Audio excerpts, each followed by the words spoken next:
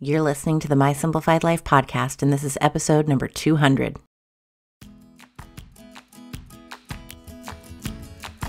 Welcome to the My Simplified Life podcast, a place where you will learn that your past and even your present don't define your future. Regardless of what stage of life you're in, I want you to feel inspired and encouraged to pursue your dreams, simplify your life, and start taking action today. I'm your host, Michelle Glogovac, and I'm excited to share my stories and life lessons with you while taking you on my own journey. This is My Simplified Life.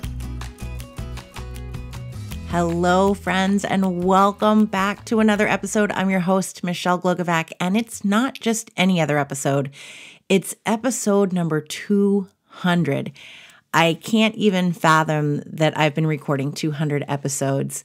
It started over 4 years ago, last month in September, and I remember getting to episode number 100 and thinking, wow, it has really been a while since I started this, and now 4 years, 50,000 downloads, hitting charts in different countries too.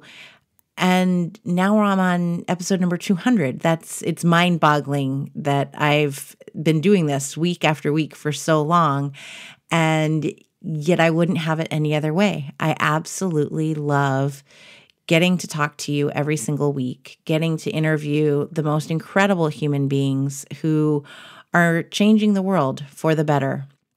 And ultimately, that is what I'm realizing the podcast has taught me. I started this as a way to get to know myself, to get to know others, to use my voice.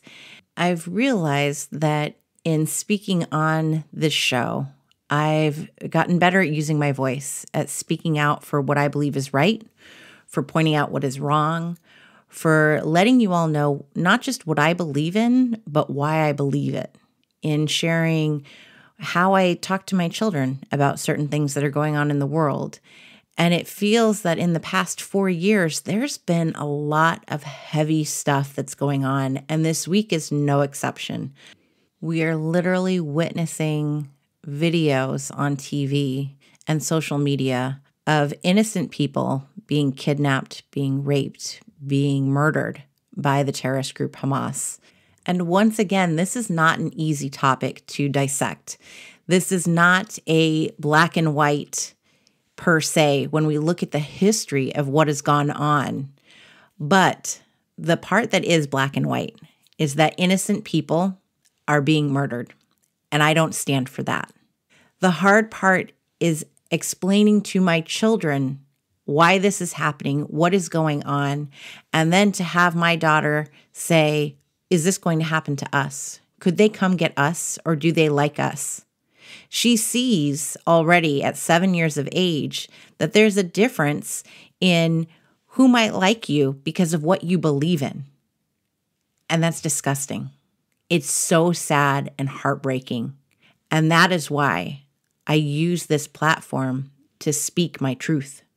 I shared with you during COVID when we saw Black Lives Matter protests coming up and George Floyd being murdered, how I discussed this with my children then and what we went through as a family to make sure that our children understand right from wrong and that things aren't okay and that you need to speak up for those who don't have a voice. That is why I have this show. That is why I show up on social media. And it isn't always roses and flowers and unicorns and rainbows. People don't agree with me. People unfollow me. And I've said it before, right is right, wrong is wrong. If you unfollow me because I spoke the truth, that's okay. I'm fine with it. Last night I posted and I already lost about 10 followers, and I'm okay with it. In today's world, the word authentic, that you all know I despise, is so prevalent. Everyone wants to come across as being authentic. But coming across as authentic means that really you are not who you say you are on a certain platform because you're showing up in a different way, in a different light, somewhere else in life. To truly be authentic is to show up as yourself, wherever that may be. It's to post online what you believe in. It's to speak out for those who need to be spoken for. It's to show your support in what you believe in. It's to let your friends know that you are there, that you're going to show up no matter where it is, online, on social media, on a podcast, in person, the same person that you are everywhere. The greatest compliment I've received is that to know me is to know me no matter what. I will always show up as the same person.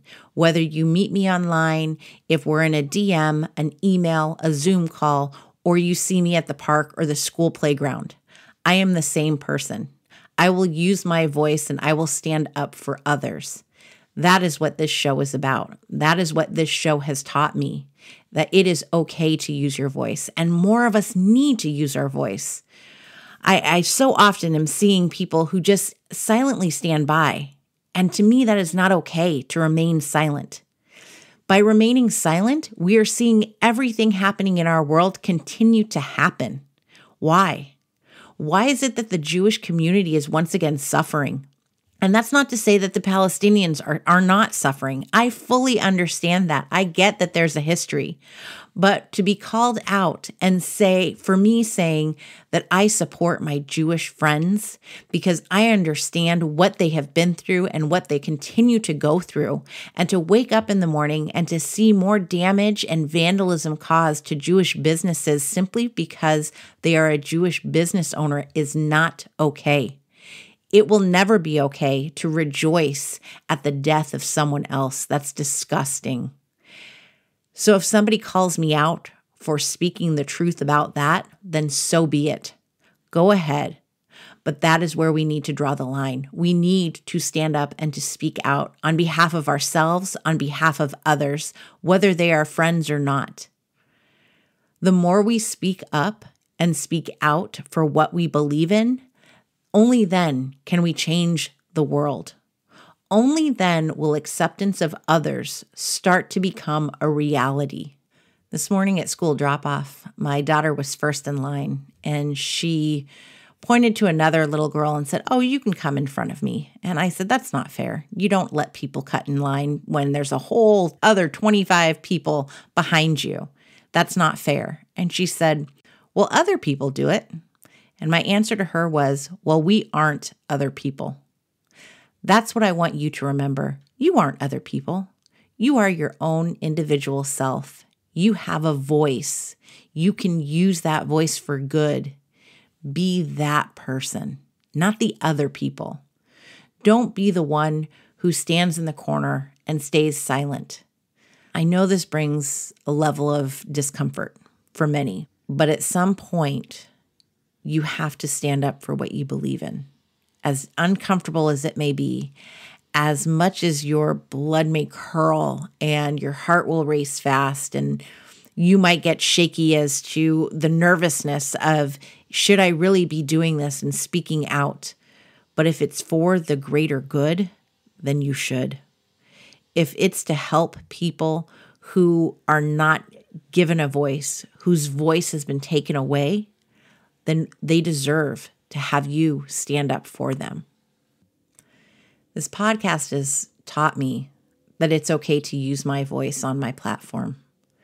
It won't always be accepted, but I feel it's my duty to do that. I'm not saying that you have to have a podcast in order to speak your voice. There are plenty of places right now in which your voice is needed. Your actions are needed. People need to see others, to hear others stand up for one another in order to feel comfortable doing it themselves. That's the only way that we can truly be authentic, is to be ourselves. Stand up for what you believe in. Stand up for others. We were all given a voice. To not use it is simply wasting it. I want my children to grow up using their voices. I want them to see the world with their eyes wide open. And yes, it isn't always a beautiful world that we live in. And yet, the more we see of it, the more our eyes are able to also identify all the good there is, all of the good people who are standing up for others, who will take a stand for each other. We were recently in Hawaii, and the atmosphere is just so completely laid back and different from life here in San Jose.